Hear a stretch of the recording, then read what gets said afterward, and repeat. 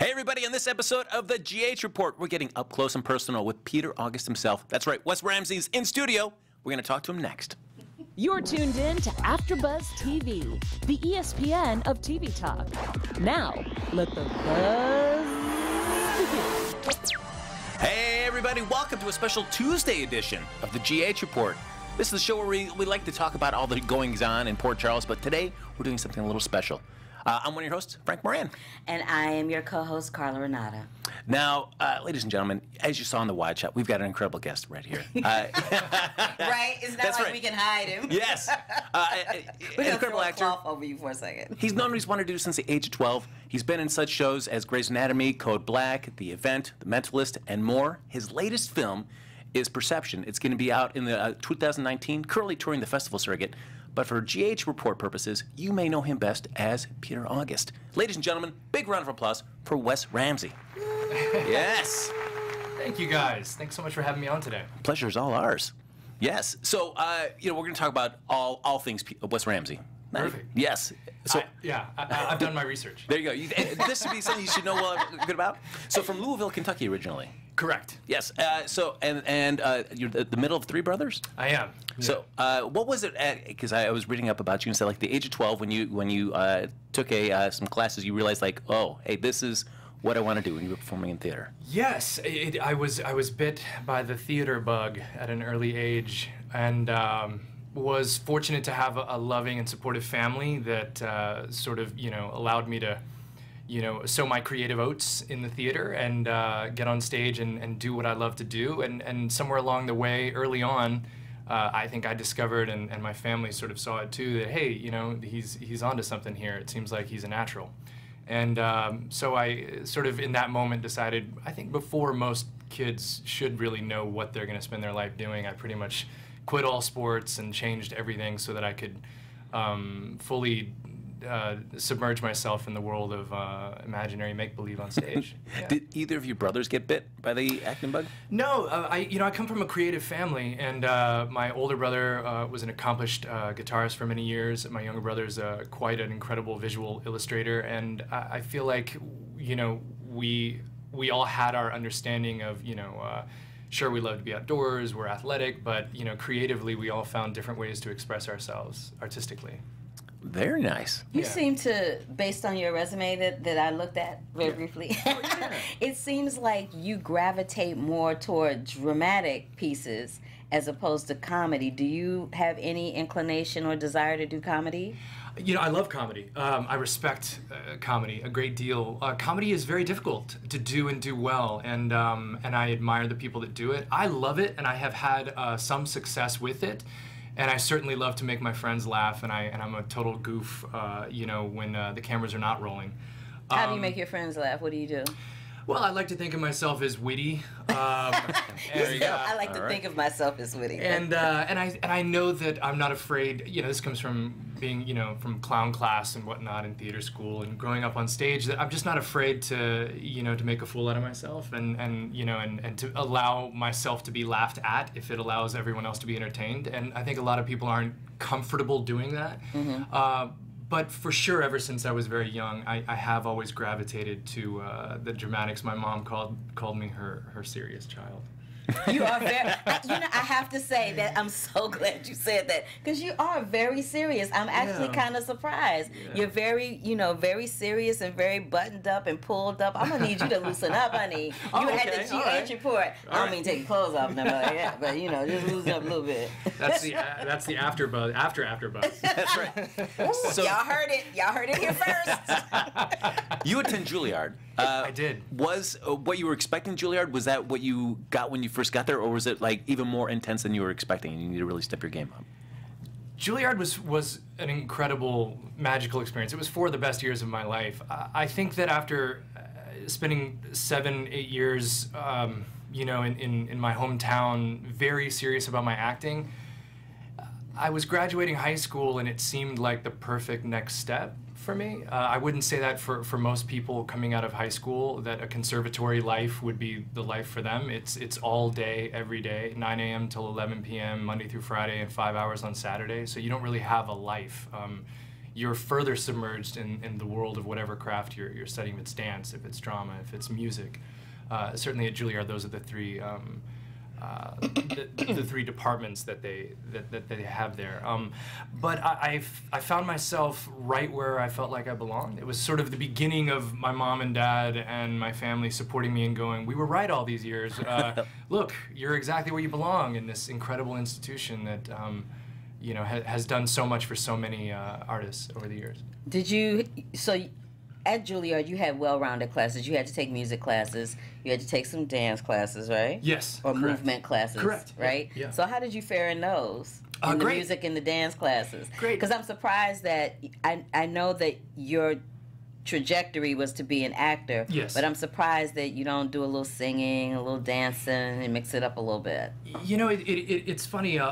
We do have classes in all of that, and I may not consider myself much of a virtuoso in the singing department, but I do love. You know, we do so much voice and speech training at Juilliard that it opens you up no matter what to believe in your voice and to feel confident about, you know, being enunciating and being understood. As far as carrying a tune, carrying a note, ear training, some people came in and they were just off the charts, ready to record an album, and you were like, wow, that person could have a career in musical theater tomorrow, let alone, you know, after the training. But we would all take singing classes, and we would take movement classes and dance classes, and I learned a lot about acting from watching dancers perform on stage. Okay. Yeah. All right. I used to be a dancer, so that's why I asked. Because I was like, I know you went to Juilliard. I know it's in New York. There's That's a lot right. of dances in Yeah. New York. Let's see what's going on. So right after you came out of Juilliard, you landed on Guiding Light, right? Correct. And what was your part there? Was That it was, anything close to what Peter is on GH?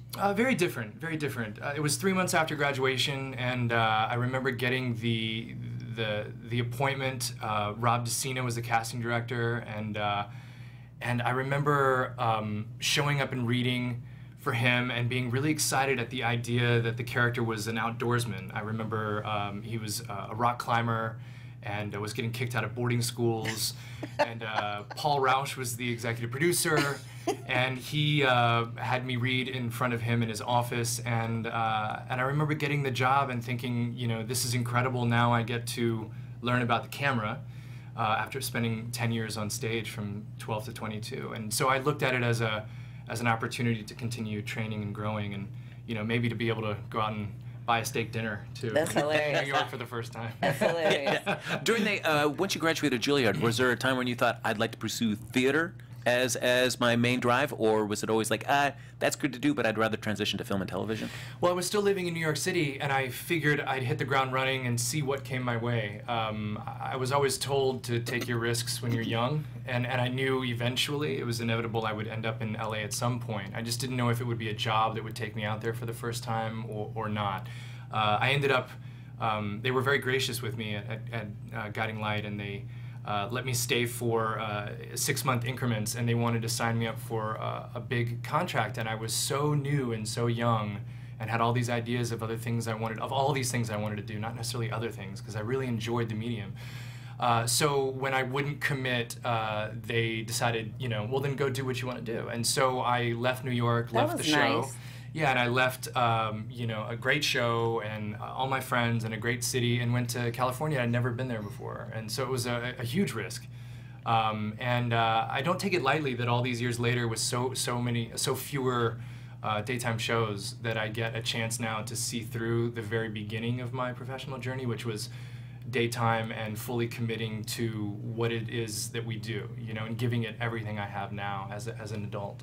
That brings me to my next question. Working in daytime is very different than working in episodic television or a movie of the week, because the amount of pages that you get, especially if your storyline is on the front burner, is crazy. It is. How did you adapt to that type of schedule? I remember I interviewed Tika Sumpter not too long ago for the film she was in, The Old Man and the Gun, and I asked her if that helped her with the other things that she's doing now. Right. And she was like, she had me cracking up, because she was like, I don't know how, she said, I don't understand how when people show up on a set and they got one page and they're like, I don't know if I can remember this. She's like, it is one page. It is one page. Do you know how many pages I had to learn on One Life to Live? So I was just wondering what your thoughts are on that subject. Yeah, I mean, you know, daytime, I looked at it when I was young as a great training ground. I look at it now as just an incredible opportunity to work in an amazing medium of storytelling that's so unique. It doesn't exist this way in film. It doesn't exist this way in primetime television, where you know, either of those you shoot maybe 5 pages, 6 pages in a 12-hour day or whatever. And you know, we'll shoot multiple shows in a day, and I didn't do that on Guiding Light. That's the one thing Laura told me. It's faster now than what you even remember from when you were younger, and I knew how fast it was to me then. And it reminds me of the theater in the sense that the sets are all proscenium stages, and the cameras are always running, so whatever you do, they're trying to pick up on it and grab it. And oftentimes they take the rehearsals, right? Yeah, you know, sometimes they will. If you know, if it's something you know, relatively simple, then to save time, we will. But most of the time, not. And I'm glad about that, because the dress rehearsal is the one chance you have to try and take a crack at it without it being the finished product. So if you need to iron something out, make a mistake, you know, get some notes from your director, ask a question about a line, shake off nerves, whatever it is, that's all stuff to do during the rehearsal, to go for it, and then they can either tone you down or ask for more, so that when we actually shoot it, that's pretty much as close as we're going to get, considering the amount of time we have. What's the one day that you taped where you were just like, oh Lord, am I going to be able to knock this out the park today? There was a day, I know exactly when it was, Carla. There was a day when, in the spring, in May, when I was, Peter was tied up to the bed. Actually, no, it was out of the bed, and it was the beginning of the stable before the fire. Okay. And because of the set, and because of the situation with having to burn the set down, and we only had a limited amount of time to shoot on that set. So, you know, I had to shoot 5 episodes in one day. Ouch. And Laura's been on the show 13 years, and she said, I've never done 5 in one day. I've done 4. I've never done 5 in one day. So I asked for the scripts. Usually we get it a week ahead of time. I asked for it as early as I could, even if they were rough sketches. I just wanted to get to work on it. And I had, you know, 77 pages of 2-person scenes. So it was just me and one other person for, you know, all 5 episodes I had to do. It was a lot of material. So I really put on my, you know, my professional cap and was like, look, this is that moment where I feel like I'm going to earn my stripes. If I can go in there and pull this off the way I believe I can, then, you know, then you'll feel like you've arrived in a way that you know, want to feel. This was me talking to myself, you know, in the bathroom, looking in the mirror, and like, you can do it, man. You can do it. The crazy part is it went really, really well that day, and the next day I had to come back and shoot 3 more episodes. So it was 8 episodes in 2 days. That was the week I felt like I earned my GH stripes. I would say so. That's a lot going on. Yeah, and on top of it all, it was really emotional. It's not like we were just sitting around, you know. At a campfire. Yeah, exactly. Chewing bubble gum and singing songs. It was all emotional, and, you know, and monologues and dramatic, and, you know, being tortured and all the pain, and, you know, so it was a lot to bring to it. But I have to say, we talk about you and your character Peter / Heinrich on here all the time. Do you really? Oh, but we do. Wow. We talk about you all the time. We talk about your story plots. We talk about you as a person, the person that we met before you walked into the studio today. But the thing that I've always been impressed with about you is that no matter what they give you for a storyline, you always knock it out of the park. It's always really well acted. I can tell that you've put a lot of thought and care and technique into what you do on screen. And I, as a fan of General Hospital and just as a fan of you and of soap operas, I appreciate that. So I'm glad I have the opportunity to tell you to your face. Thank you so much. I'm glad for that too. That feels really good to hear. I appreciate that. Thank you. You're welcome. Now, there usually if an actor on a soap gets those scenes where maybe you're in a hospital bed, you're in a coma or something like that, it's like, oh, that's easy day. I just got to lay there while everybody else does it. Right. But you had a sequence where you're trapped in the cabin, you're handcuffed. Obrecht is threatening to kill you. Yes. You're on your back, but it is not easy work. Right. It may have looked like I was just laying down on the job, so to speak. But the truth is, it is bizarre. As relieving as it was, or as fun as it was to not have to write down any blocking for about 3 months in the morning rehearsals, blocking rehearsals, because I just knew I was going to be there. The crux of it was knowing that my movement is restricted. So, you know, if you feel something and you want to do something, you can't. It has to all just end up coming out of you, you know, from a standpoint of I'm restrained. Therefore, I can't express myself beyond what's happening here in my eyes, my face, and my voice. Let's talk about probably the highlight of that when you're restrained in the bed. And that's when the snake appears. Oh, yes. Oh, yes. yes. That was not cute. That was fun. Yeah. That was fun. What's like when you read the script and you go, oh, there's going to be a snake on the bed. All right. The first thought is, how are they going to shoot this? Yeah. You know, because are we going to sell this? Is it going to look good? Is it going to, you know, is it going to make people? Is it going to seem like a joke? But they actually had a real snake and a snake wrangler, and he brought in 3 or 4 of those rattlesnakes that he had just caught in the wild 3 or 4 days earlier. He said it's not like they were, you know, so they were not happy to be there.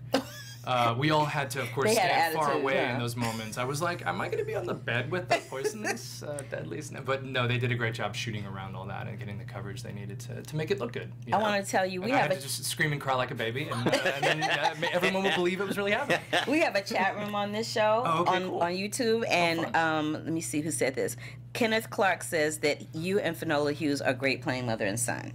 Oh, wonderful! Thank you for that. I feel so fortunate, grateful, blessed, lucky that I have the opportunity to bring such a character to life in Port Charles. You know, Anna Devane is such an iconic character on the show, and I remember watching her when I was a young boy and thinking her daughter Anna and Robin and I are about the same age. And I remember thinking that as a kid, watching the TV and thinking, look at her do it, and going, Mom, look at that. My mom was a fan even back then. And I remember watching it and thinking, and those 2 characters stayed with me. Frisco and Felicia also stayed with me from the late 80s. And all these years later to now be interwoven into the lineage of the family, as it were, it's a real honor. I'm thrilled, and every time they write for Finola and I, we get really excited and we work on it together and we talk about it together. Yeah, we really love what we're doing, and we're hoping it shows, because we care about it and we want to bring it to life for all the fans the best way we possibly can. That's cool. Somebody else said that they've loved you since Charmed, since you were on Charmed. Yes. So they went way back, huh? Sure. Not as far back as Guiding Light, but it's certainly it's back there. It's back there. Charmed, that was a fun show. When you first the idea of coming on to GH first comes across your path, how much about the role did you know going in? They kept it top secret. They did. At first, I thought I was being asked to come in and read for a small role for the producers, and I thought, you know, the producers will make a decision. You know, Frank Valentini and I know each other from many years ago. In 2009, I screen tested for One Life to Live in New York for him. And we crossed paths then, and we got along really well. And he told me that he had always wanted to work with me. I did not know that. Back then, I did not know that all these years, in fact. And when the opportunity presented itself, I think he and I both just wanted to hit a home run and find a way to make it happen. Of course, that being said, the character developed into a much larger role with a lot more responsibility. And at that point, ABC, Disney got involved, and it was going to have to be a screen test and network approval, and I was going to have to beat out 10 other guys screen testing and all that. So yeah. Okay, wait. Let's just back that up for a second. Secure the position there. Let's just back that up for a second. So for people that don't know this, let's just talk about the fact that you were already on the show, right? You were already playing Peter, and they made you screen test? No. Okay. This was the initial, would you be interested in going back to daytime? Would you be interested in reading for the producers over at GH? And then they made you screen test. And I just finished a movie that we'll talk about soon, and they asked me to come in and read for the producers, and at that point, I was thrilled at the opportunity of just, you know, maybe doing a small arc, or, you know, you never know, maybe having a recurring character or something like that. And it turned out to become a contract role, and I did not know that. And then when they asked about the screen test situation, it became clear to me that this was going to be, you know, a lot bigger deal than what I originally thought. And then once I secured my spot there and even began working, my first episode I shot was October 19th, so it was probably airing a year ago, like right now today, like the very first Peter August sighting in Port Charles, as the would-be COO of Aurora Media at the time. And I remember my first scene was with Billy Miller. He was interviewing me for the job, and but at that time I had no idea still why I was there. It wasn't until December, close to the holiday break, that I started to kind of feel uncomfortable with not knowing what was happening, and I knew it had been kept for a reason. I just felt it was time they told me a little bit about what the reason was. And so I asked, and they had a meeting with me with the writers and producers, and that way I was able to go into the holiday break knowing what was coming for January, February. And it was a big deal when they told me the story and the background of the character, and being the son of Faison. I then spent the entire holiday vacation watching 100 YouTube clips of Faison and Anna Devane, and watching the history of the show, so I could do my research and figure out how am I going to bring this to life in my own way and make this work. And of course, even at that time, there was no talk of me being the son of Anna Devane. That was even still top secret. Oh, wow. That didn't even come out until sometime earlier this year. So when the producers and everybody decided to reveal that to you, that you're at least Faison's son, right. Is that something that they just like keep this to yourself, or if they tell you, they feel like it's okay for the rest of the cast? No, it was you're welcome to take notes here in the room, and you're welcome to come back and talk to us and ask any questions you want, but once you leave this room, you can never speak about what was just revealed to you. Oh, You snap. cannot talk to anyone about anything. And I have to respect that. You know what I mean, it's not like they're making me sign NDAs or something, but I basically feel like that is my NDA. Like when they tell me don't say a word, it's like I'm signing my life away. Might as well be a contractual agreement then. Well, in the chat room again, they're saying stay away from Maxie. Stay away from Maxie. But on the flip side of it, they're saying Wes is fine, and I concur on that. He is. Oh.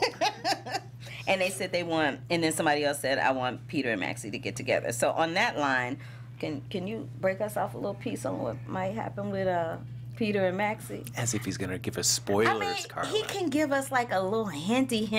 Like he can tell us something that's not going to get him kicked to the curb at GH. Well, I'll tell you what I find intriguing about this storyline is that, and this is something that everyone knows, and it matters. I think it matters greatly. Is that Peter's entire life he struggled with acceptance and having and wanting to be loved and wanting to have a family, and wanting to be able to share love, and growing up with a father who was tormenting and abusive, and wanting to prove yourself to him. It really can mess up your head, and to find yourself in a place where you can develop a real connection with people, whether it's friendship with Maxie, feelings for Maxie.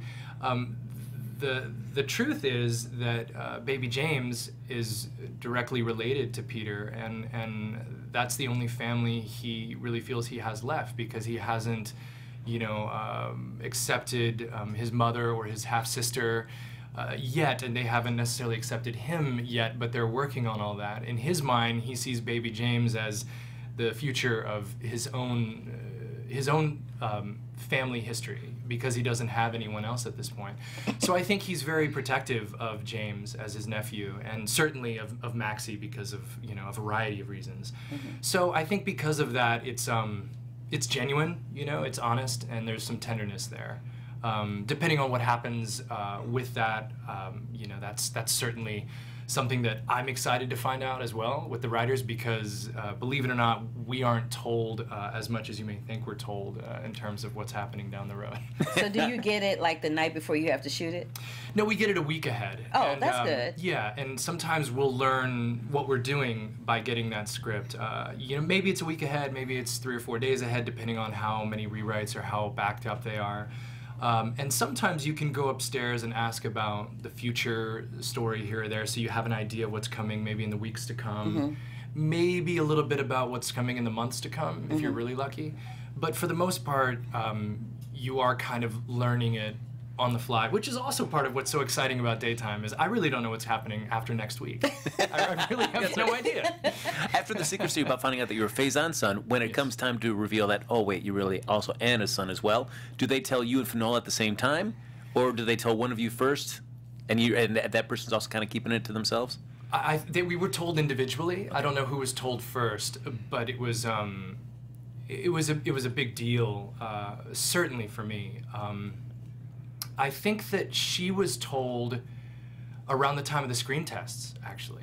Oh wow! That there was an opportunity for her to have a son, and I had no idea about that. And certainly it was revealed to me many months later. But I'm really proud of the work that Finola and I were able to do together with that reveal. You know, I thought she was fantastic. It was very powerful. Yeah. It really was. And with the stuff when it happens on the docks, and then when I'm locked up in the jail, and we're having those confrontational scenes where it's all coming out, there's so much pain and so much regret and so much anger and betrayal and a feeling of not knowing what's real, you know, the deceit of it all, and the abandonment of it all. I mean, there's you know, inside, underneath all the anger and pain is a child with, I think, a broken heart, you know, who was abandoned and has never been able to be properly loved. You know, and not to, woe is me, oh poor Peter, you know. Yeah, because we do not feel sorry for Peter on this show. Right.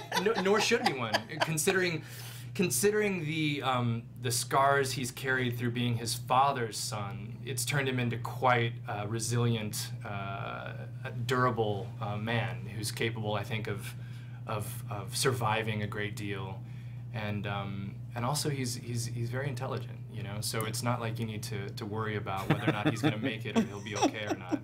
He's quite a capable human being. Well, I do like the scenes and the way you play it when Anna does decide she's going to go after Obrecht, and everyone is telling Peter that she's doing this because she loves you and that she wants to make sure that you're safe. She knows as long as Obrecht's out there, that is a threat to you, and she wants to take care of that. And the way you kind of play it, where it just feels like that's the door opens just a crack to like see like, all right, maybe I should reevaluate what I think of her. Right, here's someone wanting to care for me, and that's all I've ever wanted. And so, you know, Peter's trying to figure out, do I lower my guard yet? Is it too soon, too much too soon? Am I capable of being vulnerable to this person and ever trusting this person? But, you know, I think that's part of what GH is smart with their writing, because I think it's very human to want to be on guard and to take baby steps when something so powerful is at stake, you know, instead of just jumping all in. It's like when you've been burned before, you're a little more leery about, you know, how you step over the fire, you know. Well, speaking of looking for love, your new film Perception, as I mentioned, touring the festival circuit, going to be in theaters in 2019. Yes. You played Daniel. To what we know, find out that your wife is dead, and you are going to be shutting down a psychic. They're structuring, be demolishing that, turning it over to other, developing it, and find out that she says she's going to do a reading for you, one of the psychics that's in there, and get you in touch with your supposed wife. Yes, it's a chance encounter between two very different people.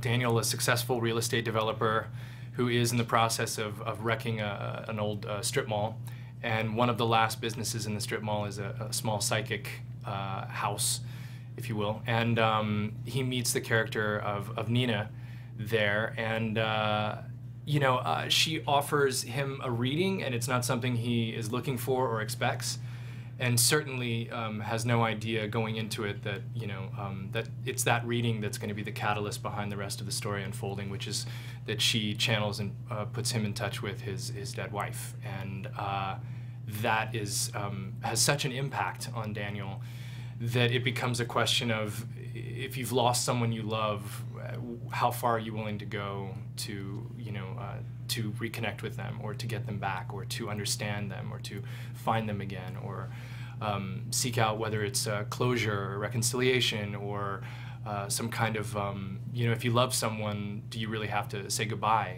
if an opportunity presents itself like that, you know? It's a powerful movie. I know that it just played at the Downtown LA Festival. Yes, DTLA. On October 18th, I think it was. Yes. How was the reception to it there? It was great. It was great. The people there were very kind to us, and everyone seemed really pleased with the final product. I had seen a rough cut, but it'd been probably almost a year, and I really like seeing the way they finished out the film. I thought the quality of it was, and the story, the way they cut it together, the coloring, the music, all of it. To finally see it sort of come to fruition was really cool. Yeah. What made you accept that role in Perception? What made you what was the one defining factor that made you say, I have to do this film? It scared me. It scared me. And the first film I ever did, Latter Days, was a script that scared me because of how good it was. When I read the words and I read the story and saw, hey, if this really were brought to life the way I'm envisioning it, I really believe it could be a game changer. And Latter Days did turn out to be that for me in my life. And this was one of the first times since then that I've read a script that really affected me that deeply. And I was thrilled with the idea of bringing it to life. Not to mention that I got to shoot in my hometown of Louisville, Kentucky, which is so very nice. Oh, that bringing was it cool. all back home, yeah. That was really cool. Yeah. Did you get to do some press and reconnect with some people while you were home? No, it was such a quick thing that very few people there even knew I was doing it. But I hope that it will be accepted into a film festival in Louisville, and that I'll be able to go home then and have that time and that moment with family and friends there. That's great. I think I know. Do you know Laura Bell Bundy? Yes, I do. That's my good girlfriend from Louisville, Kentucky. Okay. Well, yeah. see, Laura Bell Bundy and I were love interests on Guiding Light because she played Mora. How did I not know? I didn't even know she was on Guiding Light. Right. I just know her from I know her from Broadway when she was doing Legally Blonde. You know what? It was when we were on Guiding Light, when she left Guiding Light, she was actually workshopping Hairspray, and that was her first Broadway show. Right. And from then, she went on to keep doing, God, so many, and she's done so well for some fantastic actor. And yeah, she's great. yeah, and we got to, you know, that was when I was that first character we talked about, Sam Spencer, he was kicked out of the boarding schools, rode a momotorcycle, and was a rock climber. He was a woodsman. Yes. Yeah, as a woodsman. Yeah. And and she played, and Laura Bell Bundy played Mara Lewis. That's so fun, because when you said, and the thing that jogged my memory of Laura Bell with Kentucky is when you said Louisville. Because only people from Louisville will say Louisville. That's Everybody true. else says Louisville. That's true. I think Laura's from Lexington. But certainly she's from Kentucky. I got from that Kentucky. right. Yes, you did, yes. And we would talk about Louisville. That is hilarious. Yeah, I love her. I love her very much. She's fantastic. What other festivals is Perception scheduled to hit that we know about right now? That's a good question. I don't know of any right now, but I hope after meeting with Rob today and hearing that Brian has it submitted and several more right now that we're waiting to hear back from, that you know, that it'll be exciting through the holidays and on into 2019. I know they hope to tour it through as many as we can get into, and then find distribution for sometime in 2019, I hope. Yeah, so for people that want to see the film or want to know what's happening with the film, you can go to www.perceptionmovie.com. Perception A Movie. Perception A Movie, my bad, because I saw Perception Movie. Perceptionamovie.com, and find out more about the film, more about the characters, the cast, the crew, and where it may be playing next to you.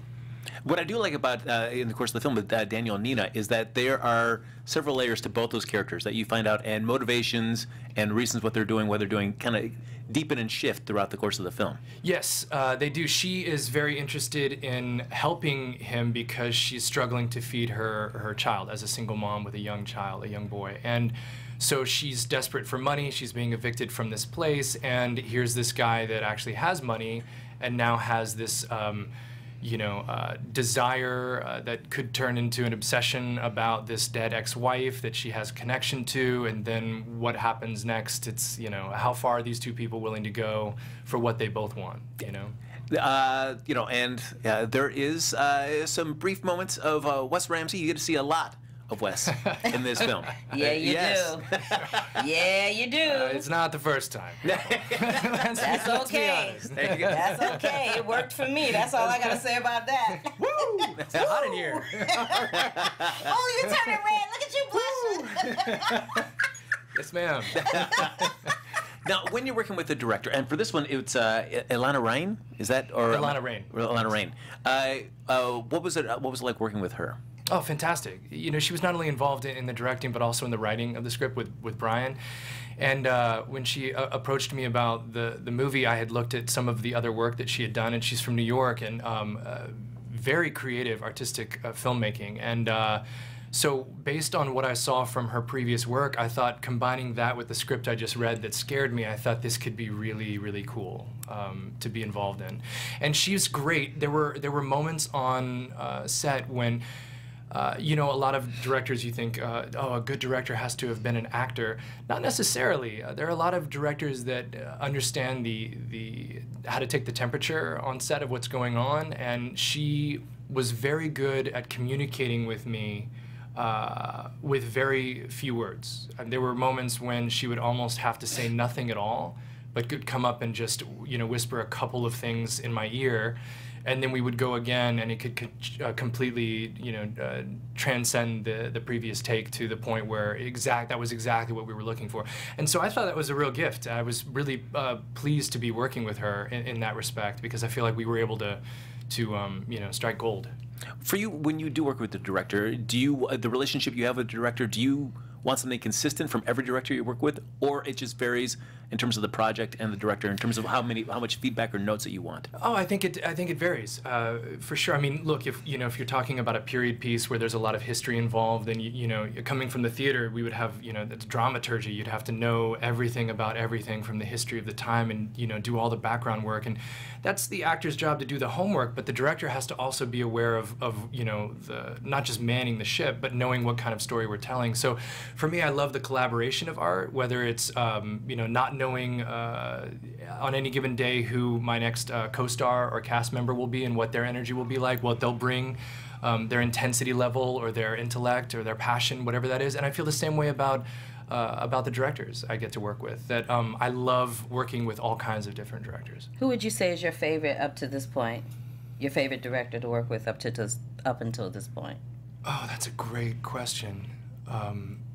Christopher Nolan, I think, is one of the best directors I've ever seen. I think Clint Eastwood makes incredible films. Ron Howard makes incredible films. Spielberg, I watched the HBO documentary on him recently, and I was blown away at his life story. You know, yeah, that's a good doc. Those are the greats. You know? Okay. Yeah. But how about the ones you've personally worked with? Oh, for me. Yeah. Well, my first movie I was mentioning, Latter Days, C.J. Cox is a fantastic director, and he wrote that film after doing Sweet Home Alabama, which made a bunch of money, and he was allowed to write this script that he cared so much about, and it was a love story, and you wonder, I think working with Alana may have been one of the first times since then that I've worked with a director who also was involved in writing the script, because that's not always the case. And there's some directors, I remember when we shot the Playboy Club for NBC, it was a lot of money being spent on this incredible pilot. You would think that the director has so much to do with the would-be series, but when it gets picked up, you know, he's nowhere to be found. He was just there to do that one, you know, episode or the pilot, treat it like a little mini movie, and then he's moved on. He was fantastic. He's directed all these Marvel movies since then, and keep seeing his name, and I'm like, that's incredible. You're like, can I get a? Yeah. You're like, can I get a gig? Can I be Game a of Thrones superhero? and all these, yeah. But he was just there as our director. I remember asking him all these questions, and he was like, I'm just directing this, you know. So some people are super invested in it, and it's like their baby, and then other people are brought in for their expertise. They know exactly how to run the ship, and then they're moved on to they move on to the next one. Well, speaking of expertise, I know you've, you know, acting is your main passion, but as you and Carla were discussing, movement and singing, and of course the Nurses' Ball always comes around every single year.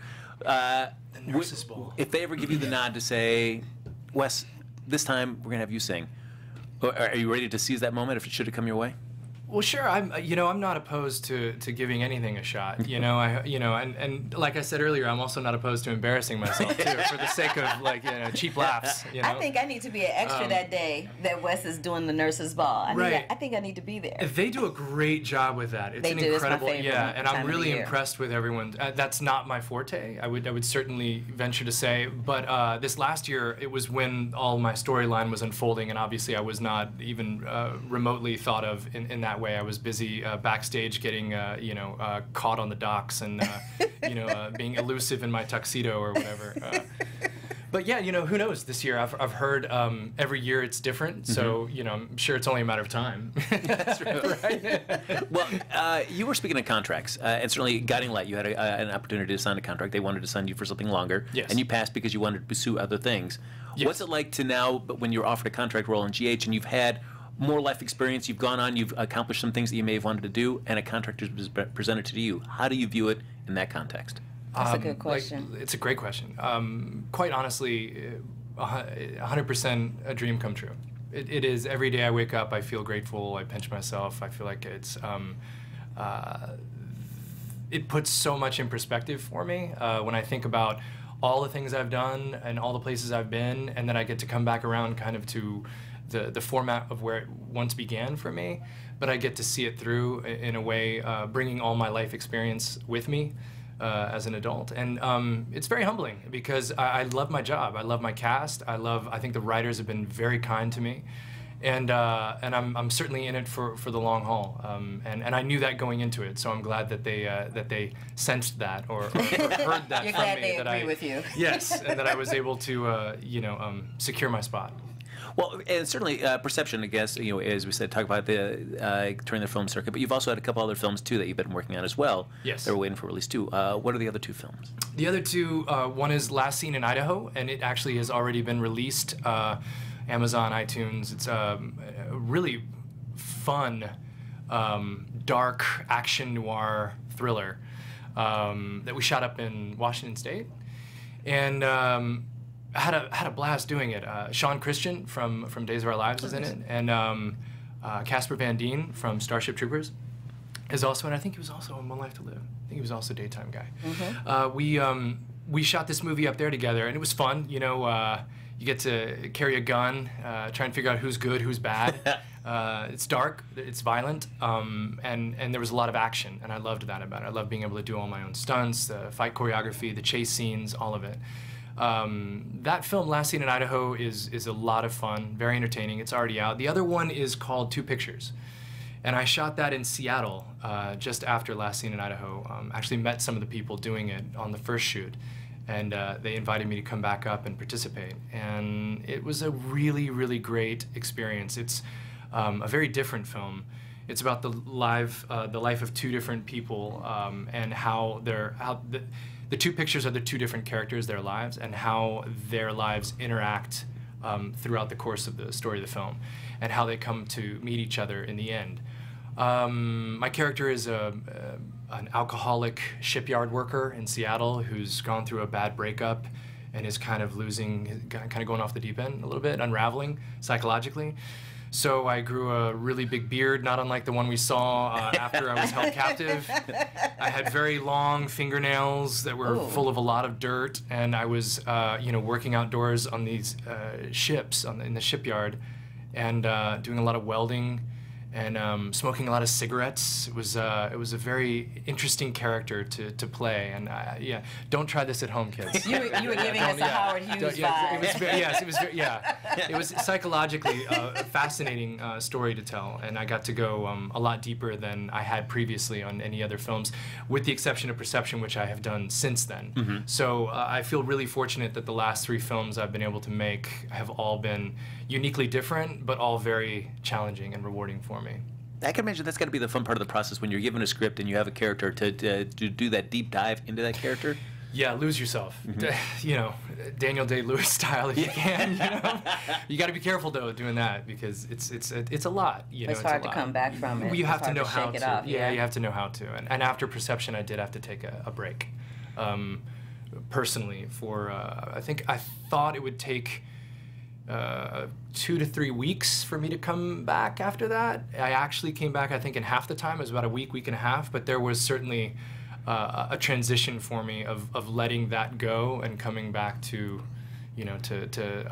home base, Yeah. But, I can thank a lot of really great training and the teachers I had at Juilliard and a lot of great friends and the life experience for helping me understand how to do that. It's you gotta commit, but you gotta know how after you could commit to to know who you are and what you're about after the fact, you know, so you don't go off the deep end. And no one ever knows what the hell ever happened again. What happened to that guy? He lost it after that one. He went so far, and people are still trying to figure out where he went. We're like, ooh, we might have to do a little jacket action on him. It's like, ooh, not sure what's going on. Right. As somebody with not a big acting background, when you want to try to get yourself out of that time, is it just going back and going to a favorite place to eat, hang out with some friends, or do something that just kind of breaks the routine from what you've been doing for that period of time that you were filming? Yes, for me, but I had to graduate to that. I actually, at the beginning, needed to be completely alone. I had to be left completely alone because I couldn't jump right back into friends, family, relationships, all that stuff. I actually was rattled, you know, and I had to spend some time you know, working out, grabbing some endorphins, reading, you know, sauna, steam room, sweating, things like that, going for some long hikes. The 3 S's. Yeah, exactly. Getting some sun, some vitamin D, eating healthy. You know, some things that really bring you back to life and remind you, you know, who you are. And of course, yeah, I mean, having great relationships, good friendships. And then I was able to feel like I'm ready to socialize, you know. And then actually at that point, once I start socializing, because the first thing they want to ask is about the experience. And if you're still in the experience, you shouldn't be talking about it as if you're not, you know. So I had to sort of clear my head and get myself out of that, and then I could reflect on it from the outside and tell my friends, yeah, I went there. But I'm back.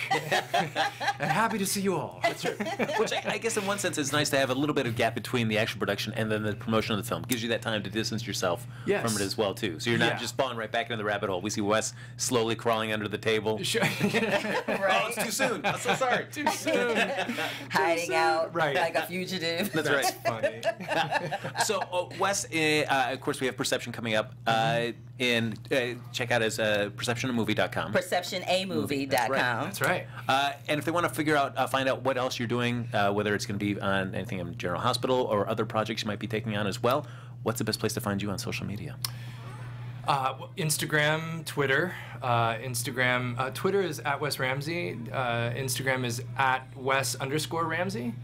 And obviously, social media has become a huge part of the marketing of anyone that's interested in sharing their work. I do have a Facebook fan page that I need to get back to. I sort of alienated myself from it, and I need to like reconnect with it because so much has been going on. And I even have a website that I need to rebuild because WesRamsey.com, I had it up for many years and was very excited and proud to share my work with it, using that. And recently it crashed, and I have to find someone to help me with that. And once I do, it will be up and running again. And certainly one of my favorite ways to share my life with people out there. Well, it's a nice sign that you're incredibly busy. You just haven't had the time. That's right. Which is it's a good thing. That's right. Yeah. He just needs a little IT help. That's all. right. I don't profess to be a web builder. And you can't do everything. No, yeah. Wes may not, he needs to get back to his Facebook fan page, but he does a lot of GH fan events. So if you're a GH fan, make sure you check out those fan events. Wes may be coming to a city near you to hang out. That's right. And even Charmed, I'm doing a Charmed fan event next year, 4th of July in London. Oh, yeah. Come on. Nice. Come on. Nice. So if you're in London, 4th of July next year, you can come hang out with us. You need a personal assistant? I got a suitcase. I'm just saying. Yes, Laura's very excited about this vacation. I'm sure, yes. He's like, let me just reiterate, Laura. Ladies and gentlemen, that's going to do it for the special Tuesday edition of the GH Report. Thanks so much for joining us. As always, like us on Facebook, give us those 5 stars on iTunes, and subscribe to the YouTube channel. But if you want to stay in touch with either Carla or I after the show's over, Carla, where can they find you? You can find me across all social media platforms at The Curvy Critic. You can find me on Sundays at Black Hollywood Live for my film review show over there, Black Tomatoes. And of course, you can always find me here on Sundays at the GH Report and on Mondays at the Dancing with the Stars after show. Oh, look at that. And follow me on Twitter and Instagram at HappyGoJackie. Once again, big thanks to Wes Ramsey for taking the time. Thank you so much for taking time out. We appreciate it. Thank you guys. I just want to take a moment to say thank you, Frank, Carla. You guys are awesome. Thanks for bringing me in here and making me feel welcome for my first time on AfterBuzz and the GH After Show. This has been exciting and fun. Thank you so much, guys. Appreciate it. Folks, we'll be back this coming Sunday with another new episode of the GH Report right here on AfterBuzz TV. Our founder, Kevin Undergaro, Phil Svitek, and me, Maria Menounos, would like to thank you for tuning in to AfterBuzz TV. Remember, we're not just the first, we're the biggest in the world, and we're the only destination for all your favorite TV shows. Whatever you crave, we've got it. So go to AfterBuzzTV.com and check out our lineup. Buzz you later. The views expressed herein are those of the hosts only and do not necessarily reflect the views of AfterBuzz TV or its owners or principals.